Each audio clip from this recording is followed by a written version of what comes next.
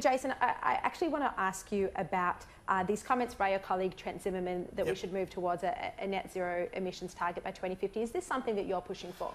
Well, look, the thing that I'm really pushing for is a roadmap, so that Australians of all shapes and sizes and colours, roadmap to 2050, how you get to net zero, whatever our emissions are in 2050, how do we get there, what the costs and benefits of doing that are. But are you aiming to get to net zero? Look, I'd like to get to net zero before that if we can. The question is, what are the costs and what are the plans that you need to have in place to do that? Now, if you speak to people like Mike Cannon-Brookes, he will say to you that technology is developing so quickly that 2050 isn't ambitious enough. If you talk to people like Matt Canavan, he will say to you, if you just look at the sheer facts and numbers on the table, 2050 is looking very, very difficult. I think he used a different word than that.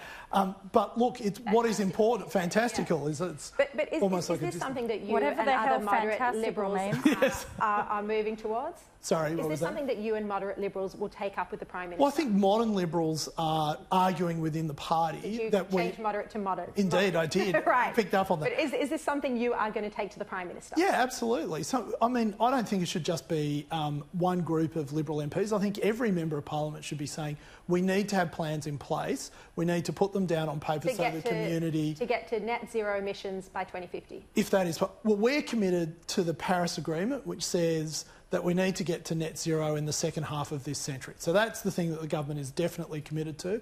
And as I say, we'd like to get there sooner. Sarah, what's your target?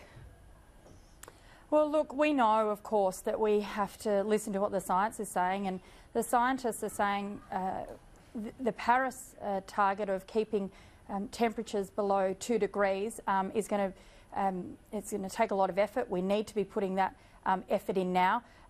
But we're worried, of course, that even 2 degrees is still going to make things very tough. And we've already had temperature rise of 1 degree, and look what happened this summer here in Australia. And we've just talked about that a little bit.